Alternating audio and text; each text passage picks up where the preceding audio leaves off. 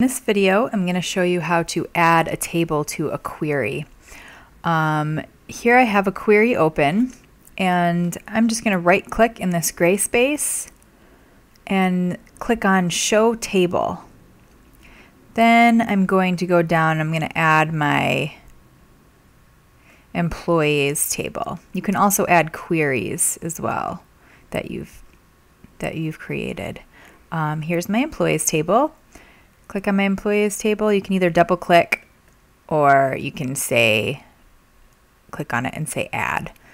Okay, so I've added my table, and you see it's given you a link already because it sees that I have an employee ID, and then the primary key here is my employee ID. I'm just going to delete that and show you how to drag that over. You just want to click on your first table and then drag it to your second table here.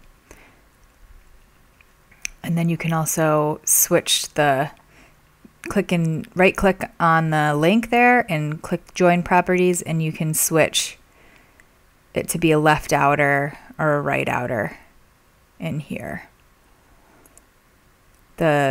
Basically the left outer is where it's going to give you all the records from your left table and only those that match in your right table. And then the right join is the opposite.